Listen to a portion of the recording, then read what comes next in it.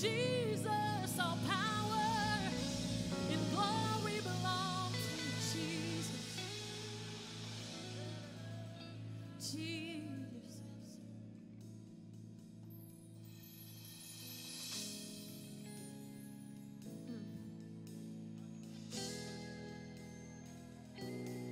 There's something about where the Spirit of the Lord is. He says that there is freedom. Where the Spirit of the Lord is, there is freedom. And He breaks the chains of bondage that would not allow us to see who He is. And there is power in the name of Jesus. There is power in the name of Jesus. There is power in the name of Jesus. To break every chain, break every chain, break every chain. To break every chain, break every chain, break every chain. We sing there is power. And there is power in the name of Jesus. Hey, there is power in the name of Jesus.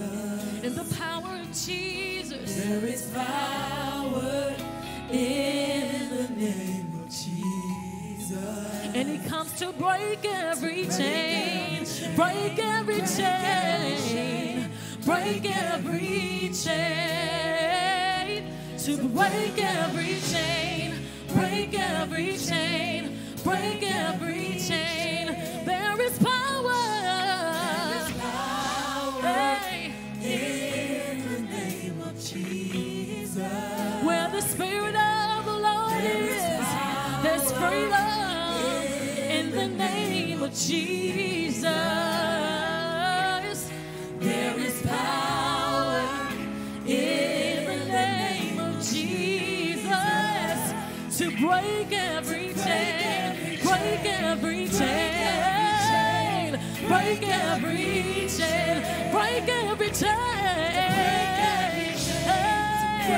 break every chain, break every chain, to break every chain, break every chain, break every chain, to break every chain, break every chain, break every chain. Lift up your hands, hey, lift up your hands. God, we surrender. There's power in the blood of the Lamb. There is power in the blood of the Lamb. Chains are broken, and there's freedom, freedom to lift our hands, freedom to sing, freedom to dance, freedom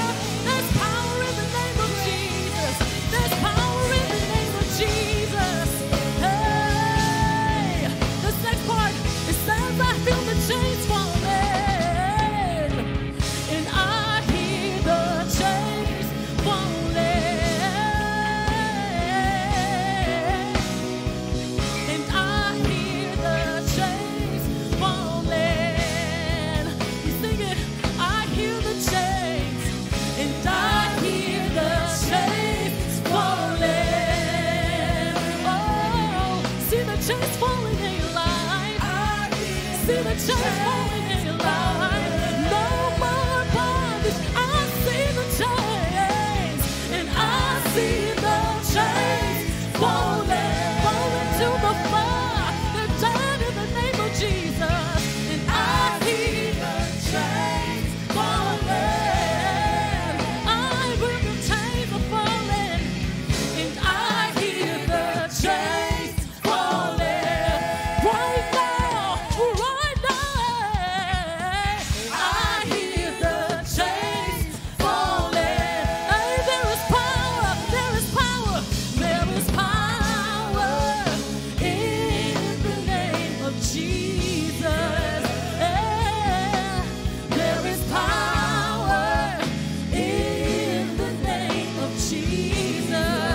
Yeah, there is power in the name of Jesus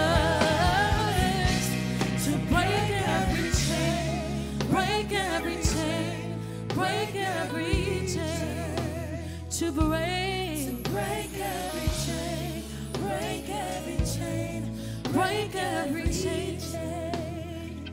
Whether you're in the room or you're worshiping at home, I want us to say out of our mouth, there is power in the name of Jesus. There is power in the name of Jesus, and people around us don't have to believe it. But if you've experienced the power of Jesus, if you've experienced the power of Jesus, we want you to sing this again. Hey. Just the voices and a little bit keys. There is power in the name of Jesus. Hey, there is power in the name of Jesus. Hey, there is power in the name of Jesus to break every chain, to break every chain, break every chain, break every chain, break every chain, to break every chain, break every chain, break every chain, break every chain, to break every chain, break every chain, break every chain. Thank you for your great name, Lord. We thank you because there's healing in the name of Jesus. Thank you that demons are cast out in the name of Jesus. Thank you that your name is above every name in heaven and in earth. Thank you, Lord. Thank you that it's the only name under heaven given among men whereby we must be saved. We bless your name, Jesus. Could we give a standing ovation to that name that's above every name? We give you glory, Lord. We give you glory, Lord. Praise the name of Jesus. Praise the name of Jesus. Amen and amen. Well, before you're seated, would you find 2 or 3 folks you've not already greeted? If you have to move around to do that, that'll be all right. If you don't know them, introduce yourself. Welcome someone to CLC today.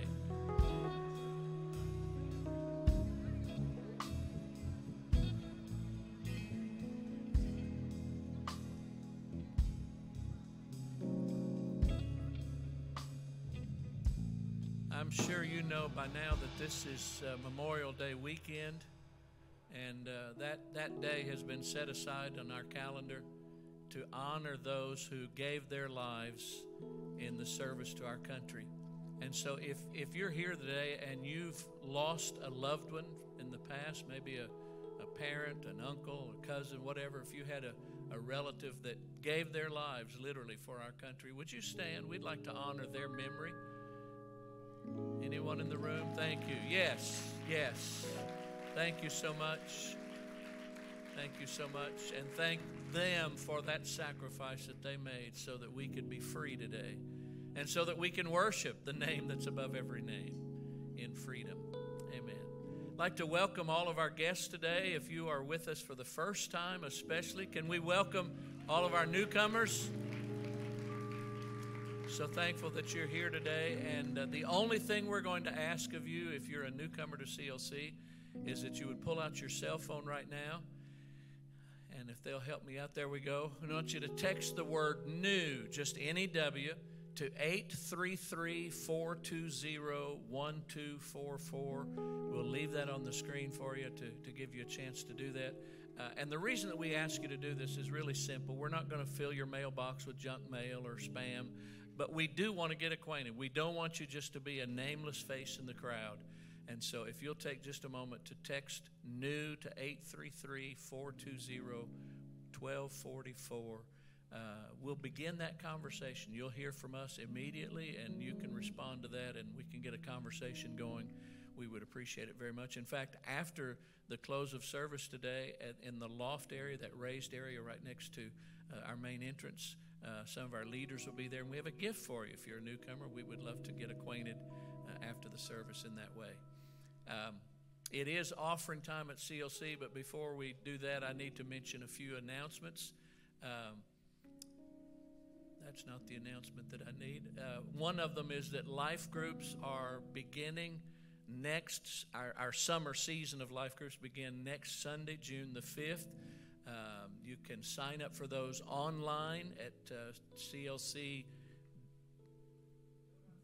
go.clc. It's not on the screen for me. go.clc.tv/life groups. That'll help us for that. There's also a table in the lobby. If you're not into the high-tech stuff, you can sign up on one of those clipboards in the lobby. And I'm also excited I guess we're about 3 weeks out now, something like that. On June the 18th, it's the day before Father's Day, and we're going to have a men's event that is exactly what guys would want. Lots of food, lots of meat, yeah, a competitive game, and we're going to hear from a great speaker. So I hope that you'll make plans to be a part of that. In fact, you need to sign up for that so we can prepare adequately. You can go to go.clc.tv/men. and let us know that you want to participate. We will appreciate it and be ready for you on that day. What's the last announcement? That's it. All right. I think that's all then.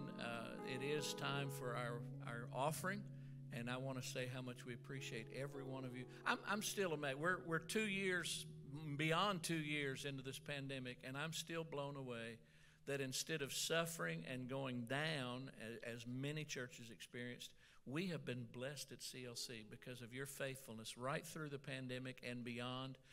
We're all shaking our heads around here as to how it's happening, and it's just because of your faithfulness. It's because of your generosity. And so give yourself a hand. We appreciate the way you have responded to this, and there are still 3 ways that you can give. Of course, you can give through the CLC app.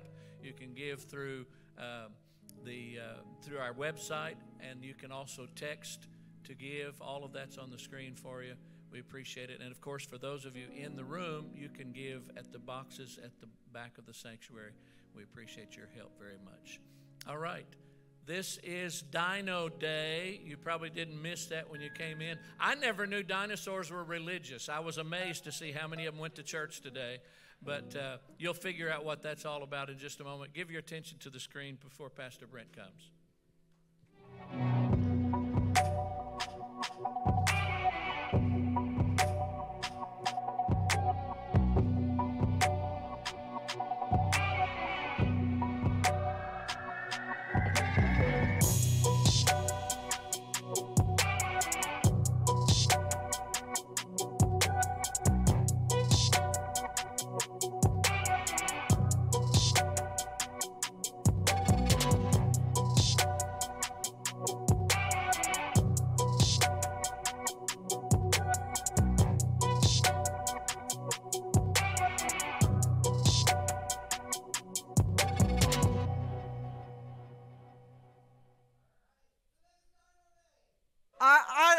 Look, I know I'm a big geek, but man, I've been looking forward to today since October, right? Because dinosaurs are awesome. I mean, I remember the first time I watched Jurassic Park. I was probably like 8 or 9 years old. Totally terrified me. That's a really scary movie for a kid, but it was awesome at the same time. I mean, this moment here, you know this moment, right? This is like iconic cinematography, movie moment. Man, my jaw just dropped in this moment. as they saw the Brachiosaurus for the first time, right? So epic in that moment. Or what about the Dilophosaurus, the guy with the neck thing, the frills, and he spits the poison? Like, I was like, as a little kid, I was like, that is so cool. And then I was really disappointed. I don't know if any of you know this, but that's totally fake. And I don't mean like obviously it's fake. It's a movie about living dinosaurs right now. But like the Dilophosaurus didn't have neck frills, like didn't spit poison. I was so disappointed. I was like, that is the coolest dinosaur ever, and it's fake? I was so upset. But the big question I have for you today is, whose team are you on? Are you Team T-Rex? Or are you Team Raptor?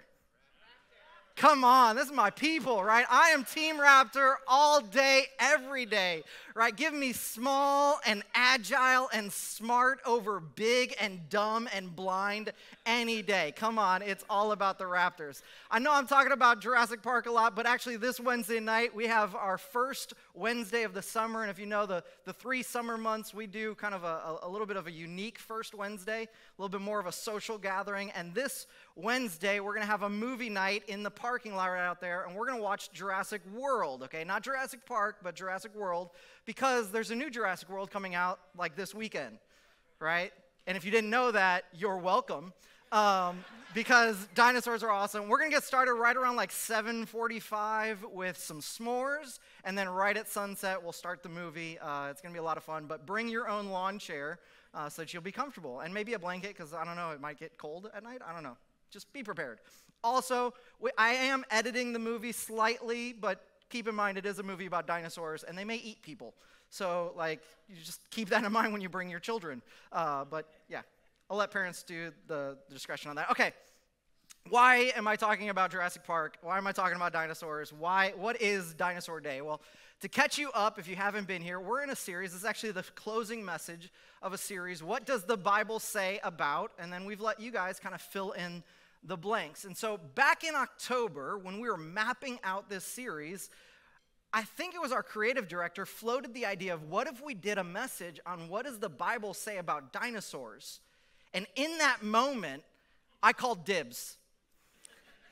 I have never called dibs of a sermon before. I don't even think that's legal, but I did it anyways because I said, yes, without a doubt, absolutely, we are doing what does the Bible say about dinosaurs, and I am preaching on Dino Day. And nobody objected. They're like, okay, I guess Brent's doing Dino Day. I was so excited. And then I ran into a little bit of a problem, okay? I opened up my Bible, as one does when preparing for a sermon.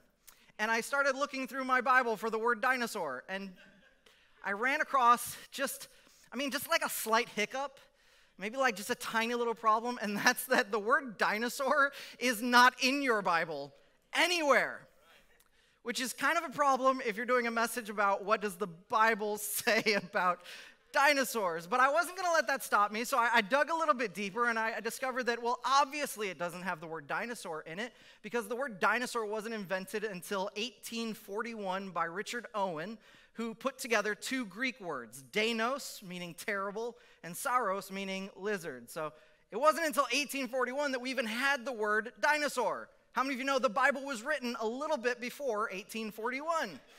It was translated into English a little bit before 1841. And so obviously the word dinosaur is not going to be in there. But again, I wasn't going to let that stop me. Such a minor thing that the Bible doesn't say anything about dinosaurs. I wasn't going to let that stop me. So we kind of came up with this idea for Dino Day. We would actually do a message about how do we approach things that the Bible doesn't really talk about directly. And we're still going to do that a little bit today, but I kept digging because I was not satisfied. As a dinosaur lover, I was not satisfied. And here's what I discovered, that the idea that the Bible says nothing about dinosaurs is actually hotly debated amongst Christians and scholars and people with PhDs and doctorates and that have their own schools and classes. And I sat there and I watched hours upon hours of debates between Christians arguing whether or not there are dinosaurs in the Bible. All because there's this one Hebrew word.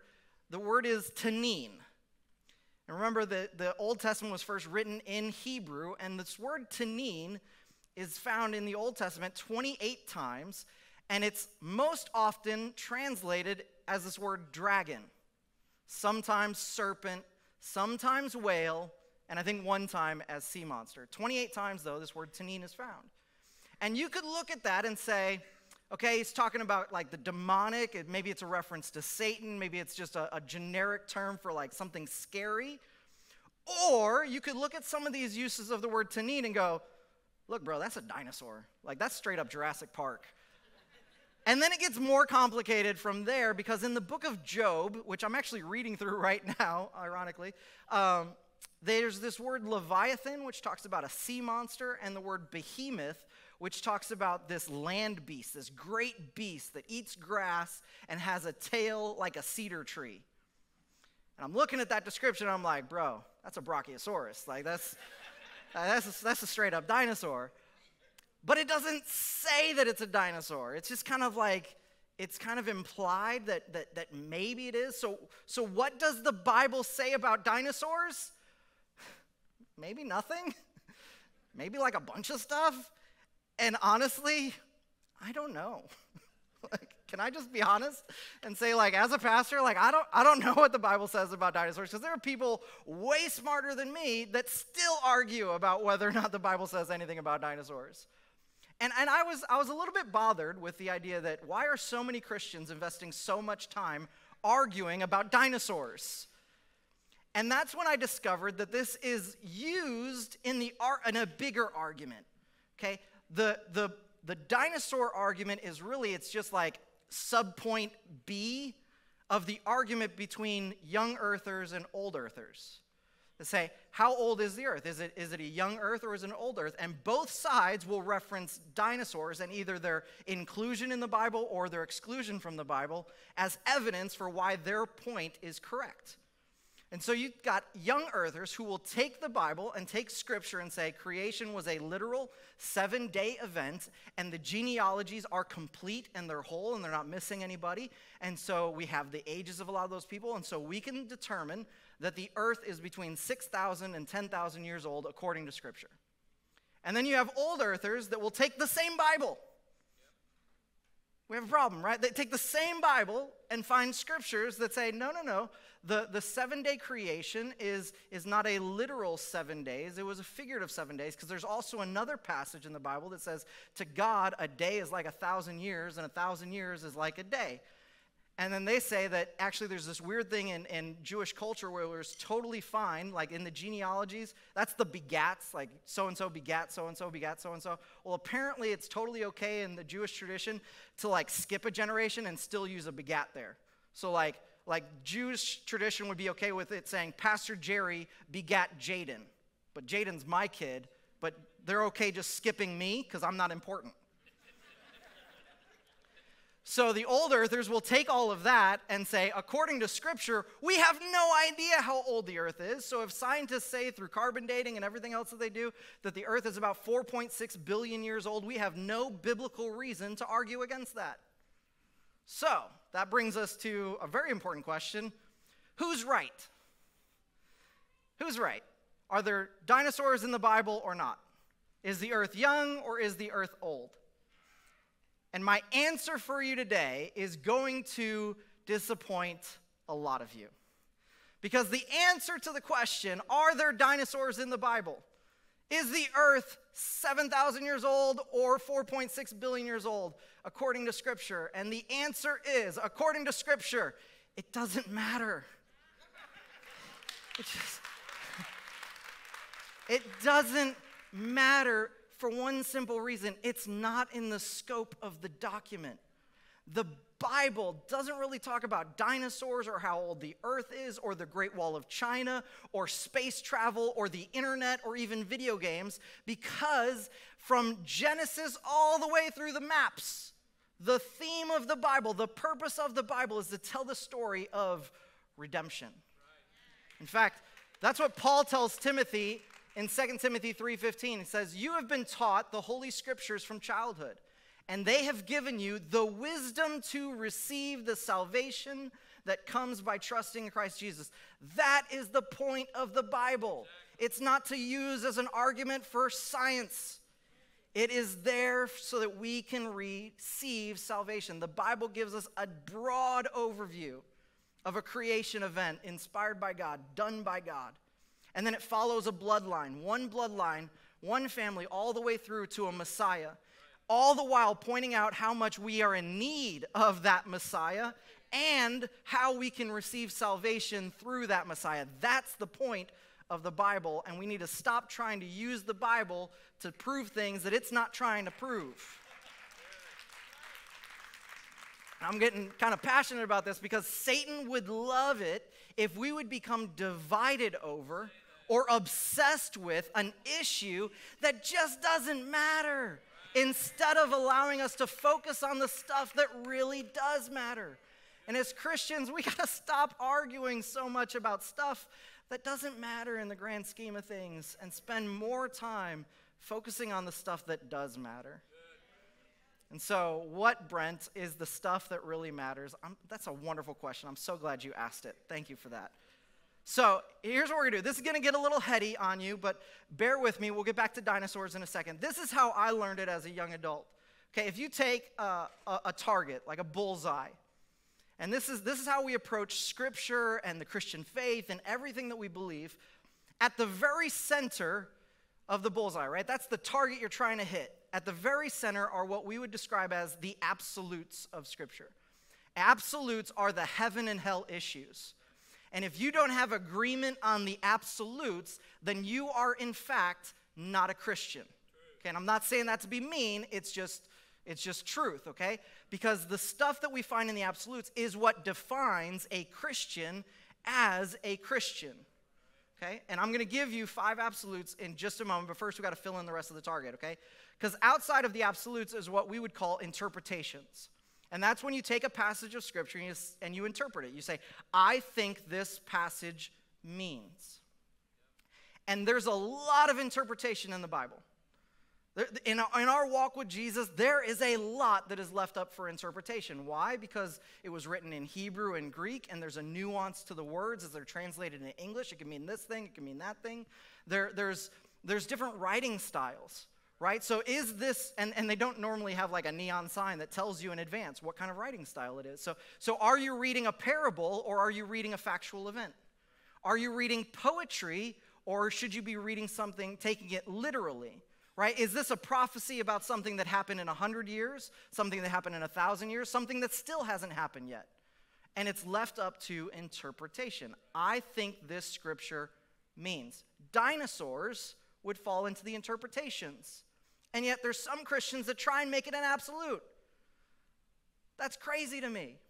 It's an interpretation. We're saying this word tanin could mean dinosaur. Outside of that is deductions. So I'm just getting a little heady, bear with me. Deductions are when we take Scripture A plus Scripture B and we come to conclusion C, right? We say like, hey, there's this passage in the Old Testament and there's this passage in the New Testament, and if you put them together, man, there's a really cool principle there. Or we take this thing that Paul said to one church and this thing that Paul said to this other church, and when you put those together, it's like, wow, it shines this light on us in humanity. It's really interesting. And let me tell you, there is absolutely nothing wrong with deductions. Some of the most interesting sermons that I've ever heard were based on deductions. And it's like, man, I would have never put those things together. That is really interesting. There's nothing wrong with deductions unless you're bad at math. Okay? And if you take a bad interpretation of Scripture and you add it to a bad interpretation of Scripture, you're left with a really bad deduction, and it can be troublesome. How old the earth is would be a deduction, right? In Genesis, we have a 7-day creation, but there's another passage that says a day is like 1,000 years, 1,000 years is like a day. You add those two together and you say, we don't know how old the earth is. It's a deduction. And then outside of that is a bunch of other stuff, these quadrants of opinions and feelings, cultural norms and preferences, and all of this stuff on the outer ring. This is honestly what most Christians will base their church membership on. It's, do I like how I feel when I go to that church? Does the music fit my style? Does the pastor make me laugh? Does the lobby have dinosaurs in it or not? It's personal preferences and feelings and all of that. The sad thing, though, is while this is why most people will choose their church, this is also the stuff that causes most churches to split. Right? We don't split over like major important stuff. Like I literally heard of a church that split over whether or not to put a hat rack in the lobby. There was a church, I think this one actually took place in Indiana. There was a church where the pastor's wife slapped the deacon's wife because they were having an argument about whether or not to put gutters outside of the church building or not. There have literally been churches that have split over the color of the carpet. Like, this is crazy, okay? And what we have to understand, the reason why I'm teaching you all this is all of these things are great. There are some major important stuff. There is some stuff that defines CLC as Christian Life Center that falls outside of those absolutes. This is important stuff, but not all of it carries the same weight. And we cannot allow a preference to become an absolute. There are some people that say, I love the King James Version, and if a preacher doesn't preach from the King James, then he isn't saved. They took a preference, not even a deduction or interpretation. They took a preference and turned it into a heaven and hell issue, and that is a problem. This right here is what makes us Christian. This is what makes us CLC. Okay, now let me give you those 5 absolutes. I'm going to go through these quick. You might want to snap a picture of these. They are in your app in the notes. We believe about God that there is only one God who eternally exists as 3 distinct persons, Father, Son, and Spirit, each fully and equally God. God is omnipotent, omniscient, and omnipresent. That means he's all-powerful, he's all-knowing, and he's everywhere. And God is perfect, he is holy, he is good, and he is just. We've got to have unity on this statement. If there's anything in this that you disagree with, then I can officially say you're not a Christian, and I would love for you to become one. This is an absolute. It's a heaven and hell issue. The Bible, we believe that the primary way God has revealed himself to humanity is through his word, the Bible. God spoke directly to and through people who then wrote and maintained the scriptures we find in the Bible today. And if you're trying to add something to the Bible or take something out of the Bible, then you are in fact not a Christian. Not to throw anybody under the bus, but the Mormon church, this is one of the main reasons why they are not considered Christians. Because they have taken things and taken them out of the Bible. They've changed scriptures. They've tried to add things to the Bible. They've tried to create new documents that are as valuable as the Bible to them. And so the LDS is not Christian. In fact, we started this series with a quote that says, when it comes to understanding the creator of the universe, you can have either speculation or revelation. Either he speaks or we guess. And the Bible is how we believe God has spoken to us. Number 3, sin. We believe that all people are separated from God by sin. And sin is anything that we do that falls short of God's standard. Sin separates us from our loving and holy God. The Bible also tells us that the consequence of our sin is death. And there's a progressive movement in Christianity right now that is actually not Christian because it's trying to say everybody goes to heaven. There is no problem of sin anymore. And that's not biblical. That's not, it goes against an absolute. If you go to a church that teaches that, it might be a church, but it ain't a Christian church because this is an absolute. Number 4, Jesus. We believe Jesus is the Son of God. He existed from the beginning with God. He is both fully God and fully human. Born of a virgin, he lived a perfect life during his 33 years on earth and was crucified to forgive the sins of those who trust in him by paying the debt we owed, and was raised back to life on the 3rd day. This is an absolute. In fact, you can believe a lot of stuff about God, but if you don't believe this about Jesus, you're not a Christian, you're probably a Muslim. Number 5, salvation. We believe that trusting and accepting Jesus' free gift of forgiveness for us is the only way to reconcile our broken relationship with God. The second we believe, trust, and commit to following Jesus, all of our sins are forgiven and we are saved. And this salvation is available to us through faith alone and not our works. And this is an absolute based on Scripture. Salvation is a free gift, and if there's a pastor that ever tells you got to do something to earn salvation, it is no longer Christian because it breaks the absolute. So these 5 things, these are the absolute. These are the things that we need to take seriously. These are the absolute heaven and hell issues that we should fight over, that we should hold strong to, that we should leave no room for negotiation. We can have no room for disagreement on these 5 things. The great thing, though, is with all this other stuff, we can disagree.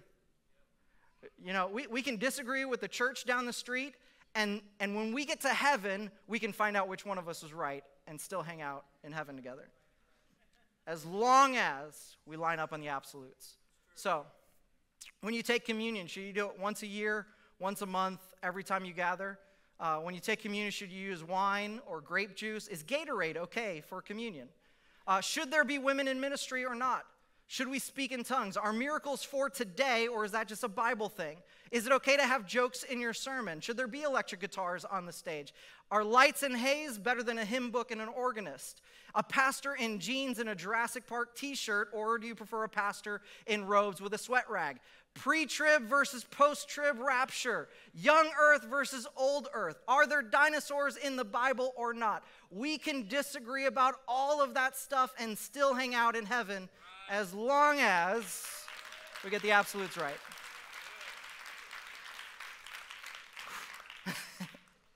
All right, I know that's not what you expected to get on Dinosaur Day, but I did start off by saying there was a question that we wanted to answer of, you know, how do you approach things that the Bible doesn't really talk about directly? And I want to use the rest of our maybe 15 minutes together to kind of answer this question as best as I can. When you're going through something and you're like, I need to know if this is okay, if I should do this, and I can't find a scripture that says, thou shalt not blank. What do? I got 4 things for you. Let's take them one at a time. Number 1, we go to God. The very first thing, when there's something that you're confused about or need help with, we pray. Prayer needs to be our first response, not our last resort, okay? Prayer is not our Hail Mary. Prayer is, and I meant that in like the football terminology, not like Catholic Church Hail Mary. Prayer should not be our emergency button. Okay? Prayer is our first response. Look, why would you go to anyone or anything else before going to the one who created everything? Like if you need help in your walk with God, how about you go to the one you're walking with? Okay? So we go to God first with those questions. Number 2, we go to the Bible. And some of you are like, time out. You just told me that this is how I handle things that aren't in the Bible. So how do I go to the Bible about stuff that's not in the Bible? And the answer to that is that just because the Bible doesn't talk about something by name or something directly doesn't mean that there aren't scriptures that still apply to it. There are what we would call parallel scriptures.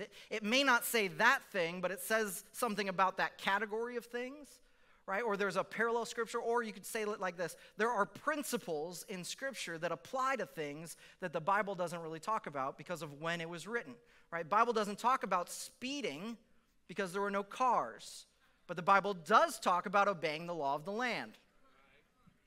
Parallel scriptures. I'm going to give you some of my favorite principle scriptures in just a moment, but I want to give you the other 2 points first. So number 3, after you've gone to God and you've gone to the Bible, go to your life group. Like the Bible says that in the multitude of counsel, there's safety, right? And so if you need help navigating parts of your life that the Bible is a little bit quiet on, or you need help finding some of those principal scriptures, go to your life group.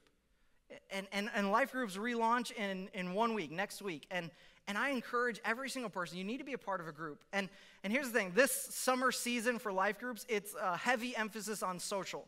Like it's a heavy emphasis on doing meals together and hanging out and going to games, playing stuff at your house, like doing stuff that's enjoyable. But do not think for a second that just because the group is about fun over the summer, that this point can't happen. My wife and I, our group, we've led it for 3-4 years now, I think, and it is essentially just a social group all the time. Like, we forget to pray most of the time. It's really bad. Like, I need help in my life group. But we typically we'll have a meal together with some families. We'll play a game together. We'll be in the middle of laughing and rejoicing and enjoying the fact that the men have won the game again, because we're just on this winning streak just all the time. And so we'll be in the middle of just enjoying all of that. and then somebody would be like, you know what? I had somebody ask me this question this week, and I didn't know how to answer. What do you guys think? Or I was reading my Bible, and there was this, I had this question about what I was reading. It didn't quite make sense. And in just one conversation, all of a sudden, it just opens up this door where we have an amazing discussion about life and faith and our spiritual journey right after playing a game. With pizza still hanging around the house. So don't underestimate the power of even a social group to be able to give you direction for your life. And then, number 4, go to your pastor. Go to God, go to the Bible, go to your life group, go to your pastor, because pastors are supposed to be shepherds. We're here to guide the sheep. That is the purpose of pastors. And I counted, and it's crazy. CLC actually has 21 pastors. That's a lot of pastors, right? And that's what we're here for, to help guide you on your faith journey. So in the lobby, stop Pastor Moy and ask him a question. In the West Campus, stop Pastor James or Kiki and ask them a question. You can stop Pastor Jason. You can talk to Pastor Harry or Crystal. You can talk to Pastor Soul, right? You can even talk to me. Like, seriously, you can talk to me. I know I talk about how I'm an introvert, and some of you avoid me like I'm diseased or something because of it. But, like, it's okay. You can come talk to me, or you can email me. That's even better. Brent@clc.tv, in case you're wondering. But no, like, I legitimately, I would love to talk with you and help you navigate this Christian life. But can I maybe save both of us a little bit of time? Because what I'm going to do when you come to me with a question is I'm just going to redirect you to a scripture in the Bible. Like, I'm just going to redirect you to a principal scripture, because what God has to say about the thing in your life is infinitely more important than what Brent has to say about that thing in your life. That's just how I roll. That's just how I feel. And so when you come to me, and I'm going to give you my principal scriptures right now, but when you come to me, you say, Pastor Brent, hey, can I, and then you fill in the blank, can I watch this show? Can I play this game? Can I go to this club? Can I listen to that song? I'm going to listen to you, and then I'm going to turn your attention to 1 Corinthians 6:12 that says, you say, I'm allowed to do anything, but not everything is good for you. And even though I'm allowed to do anything, I must not become a slave to anything, right? And there are some things in life that abstinence is the only option. It's like, that is sin. You need to avoid it, stay away from it. But then there's other stuff in our lives that it's not about abstinence, it's about moderation, right? And the question that you have to ask based on the scripture is, A, is it good for you? Because if you're asking me if you can do something and it ain't good for you, then no, don't do it. Could you become a slave to it? Could it start to control your life? Because the truth is, you can become addicted to way more than just drugs and alcohol. I got a friend who got addicted to golf. Golf was ruining his family because every waking moment, every extra dollar, every weekend was spent golfing, thinking about golf, buying golf stuff, watching golf videos, talking to somebody about golf. And I'm hurting a lot of men in the room right now. I apologize. But he became a slave to golf. For me personally, here's my weak spot. I love video games. Like, video games and Jurassic Park. Like, aren't you so glad that you are at a church where that's the pastor, right? But I noticed there have been times in my life when I turned on my PlayStation before I opened my Bible. And it was like, Brent, watch out. Don't become a slave to anything. Or you come to me and you say, Pastor Brent, should I buy that house? Should I take that job? Should I go to that school? Should I date that boy? Should I do these things? And I'm going to turn your attention to Proverbs 3:6 that says, with every step you take, think about what he wants, right? Every step, not just the big steps, not just the important steps, not just the steps that you're not really certain about, but with every step you take, think about what he wants, and he will help you go the right way. And with this, the question is, have you asked God yet? When you come to ask me the question, have you asked God about that yet? And if he said no, then why are you trying to get a second opinion? Okay? Second thing is, does it go against any other scriptures?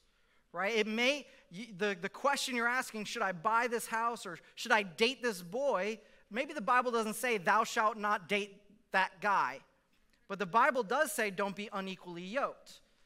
right? And there's a danger in a Christian and a non-Christian getting together. There's danger in that. And so you got to ask that question. If it's about taking a job, will the job compromise you in any way? Like, will you have to lie, cheat, and steal to go up in the ranks in that job? Because that violates other Scripture. And so you need to listen to Scripture. But if it doesn't violate any Scripture, and you went to God and God was just silent about the issue, then here's the answer. Maybe God is just saying, it doesn't matter. Like, maybe God's just saying, look, you choose option A, I'm going to bless you. You choose option B, I'm going to bless you. Because it's not about the options, it's about you, and I'm going to bless you when you come and when you go. And I'm going to bless you in this, or I'll bless you in that. And we have to understand that God is big enough, and God is good enough, and God is powerful enough to close a door you shouldn't be walking through if you ask Him. But if you ask Him and He closes the door, stop trying to pick the lock or kick it down, okay? Trust the process. Or if you come to me and you say, Pastor, what about? And then insert sexual question. Like, we're totally getting married eventually, so it's fine, right? I'm being vague on purpose because it's Family Sunday. We have children in the room, but I will still turn your attention to Matthew 5:28. This is Jesus' words. He says, I tell you that if a man looks at a woman and wants to sin sexually with her, he has already committed that sin with her in his mind.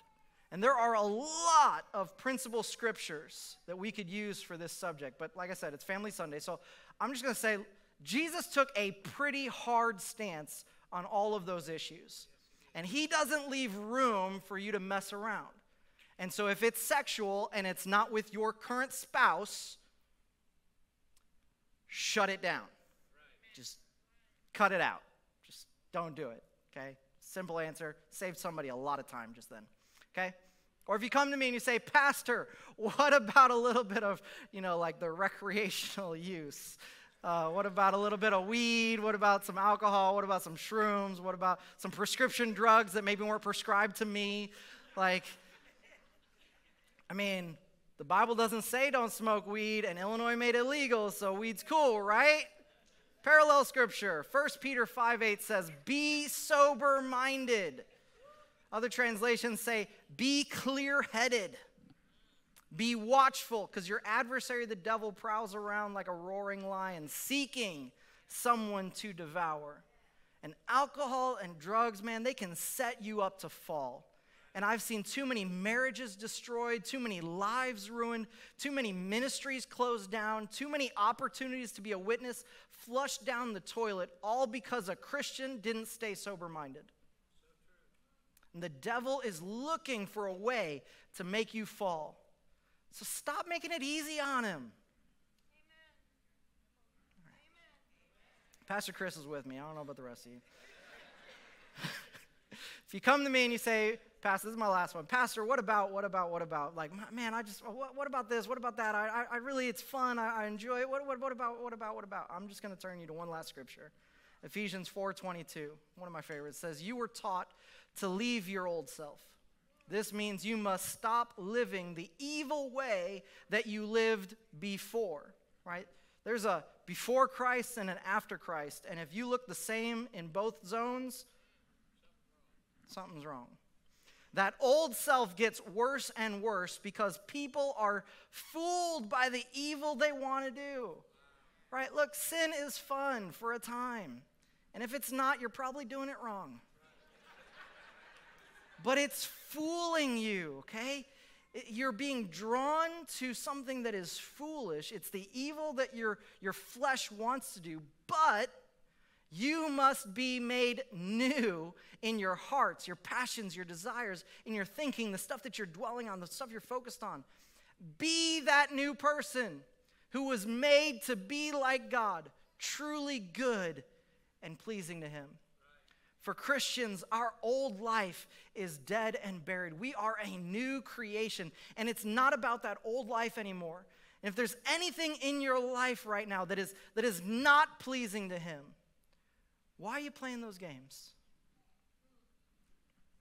I'd love for you to kind of take a moment to kind of self-reflect. Because maybe for some of you, there's some stuff that wasn't an issue for you in the past. But now, now you're trying to be that new person. Now you've got a family. Now you've stepped into a call that God has on your life. Now you've been given influence. Now you've been placed in a position of authority, and stuff that was okay for you to do in the past, it isn't part of that new creation that God's made you to be. And maybe it's time to just reevaluate some stuff in your life that isn't even sinful. It's just not beneficial in your life anymore. It's no longer helping you get closer to God. Because I'm convinced that there are two ways that a Christian can live their life. A Christian can live their life saying, how close to the line can I get? If this is the line, and if I cross this line, it's sin, how close to that can I get before I make God upset? If sex is the sin, what can I do with my girlfriend that isn't?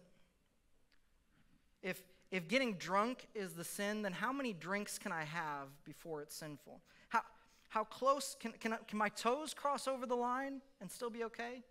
Like can I dangle one foot over the line and just kind of try and balance? Is that okay? How close to the line can I get? Or, as a Christian, you can live your life asking, how close to God can I get? And here's the thing, you can't do both. Because God doesn't hang out by the line. And you can be as close to God as you want to be. He's not the obstacle. He says, draw near to me and I'll draw near to you.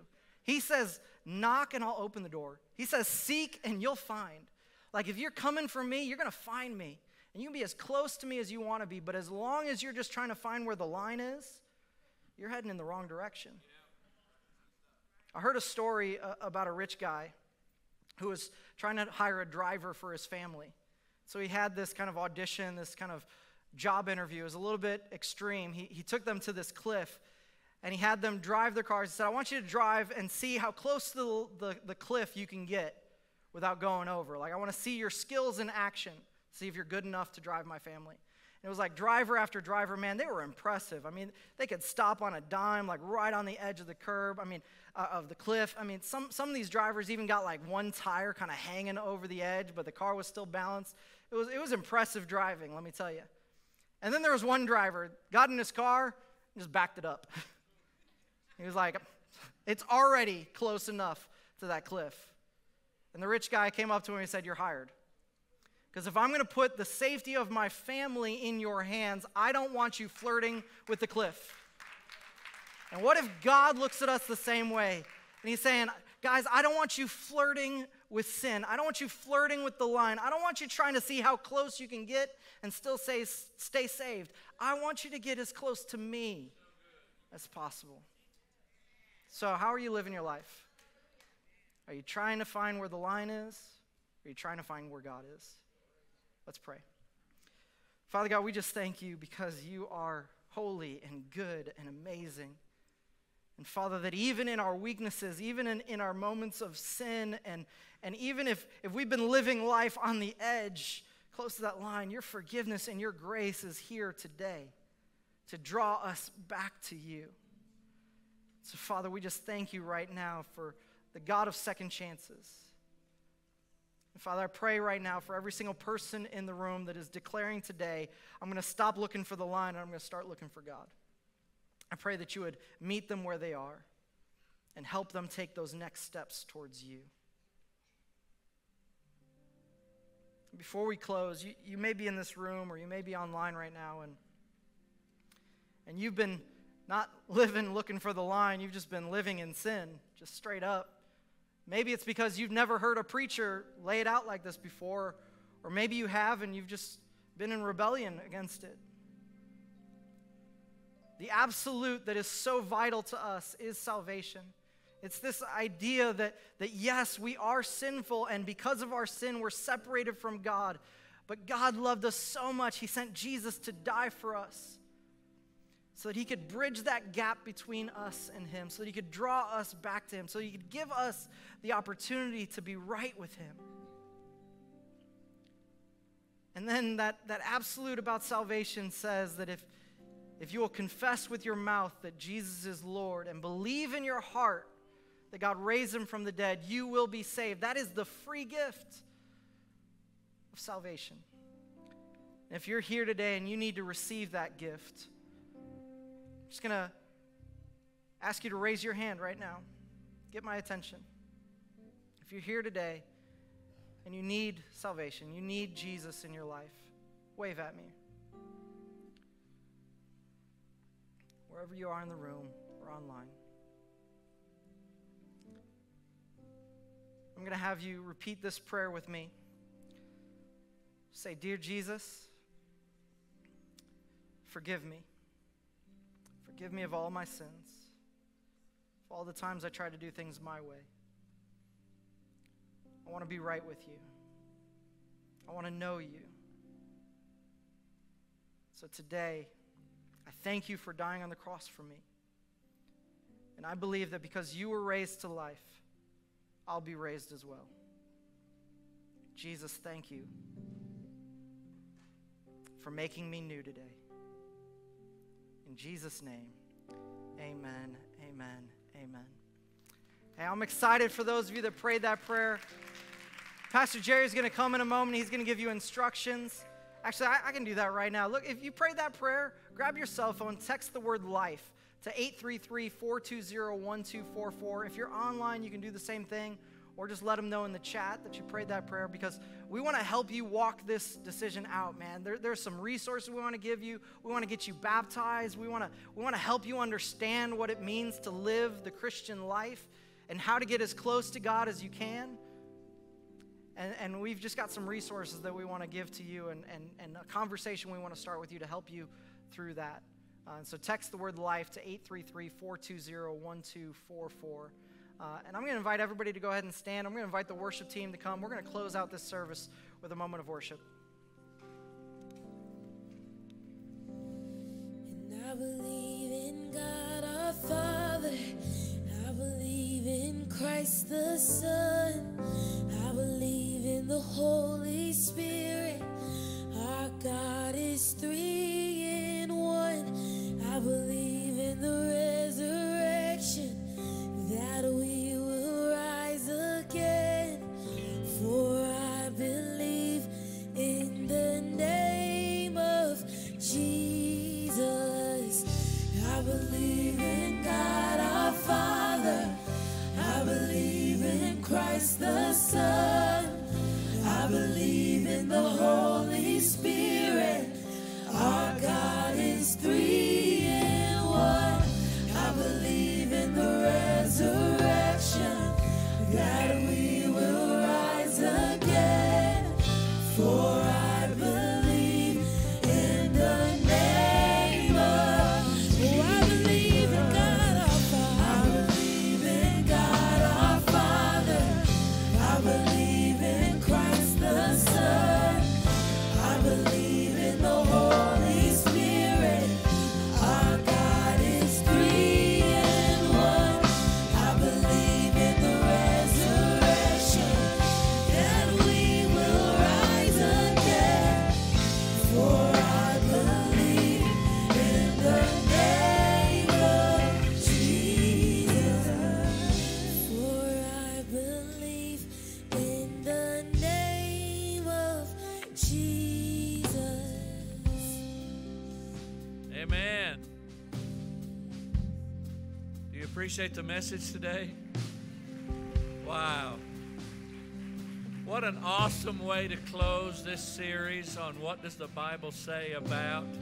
And coming in today to hear about dinosaurs, I would never have guessed that we were going to hear truths from God's Word that will change our lives. But we really did, and we appreciate it. Here's what we're going to do. I'll let you be seated right now. We are honoring all of our graduates today from junior high, high school, and college. And I'm telling you, not only, what's always been true, that these people have, they've endured and they've overcome a lot of challenges.